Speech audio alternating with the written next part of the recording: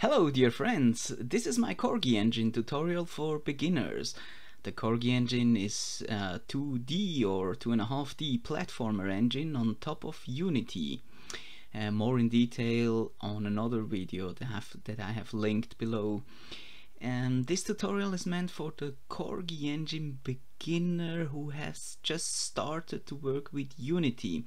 At the beginning I was struggling because I didn't know where the Corgi engine ends and where Unity starts, or vice versa. So this is really for the beginners, and I try to go in a slow pace in those tutorials. On my second video you will see how I set up a minimal scene for beginner. That means I'm creating the camera, the game manager, the start point, the UI and so on. On the third video I will talk about pixel art, and we will work with the free asset Sunnyland, also linked below. We will create a prefab and go deeper what that means. We will have a character script with the different abilities, and I will start with walking left and right.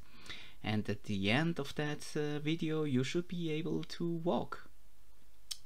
The next video will be for respawning our character. We start to create our platforms with the Unity tile maps mechanism, and we will have two different platforms, normal and the one-way platforms. On the fifth video we will start jumping, and we change the settings in Unity so that we can control our characters with arrows instead of WASD. Then we create two kinds of enemies, one which is patrolling around and the other one attacks on sight. The sixth video will be only for animation and the animation controller, so that is a big theme and a complicated one. I hope I can bring that to life in this tutorial. And number 7 is our last video.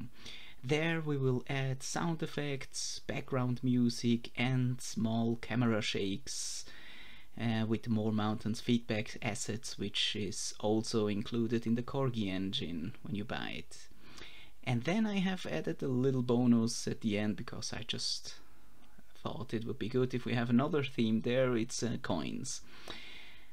Yeah, that's it. I hope you enjoy my tutorials.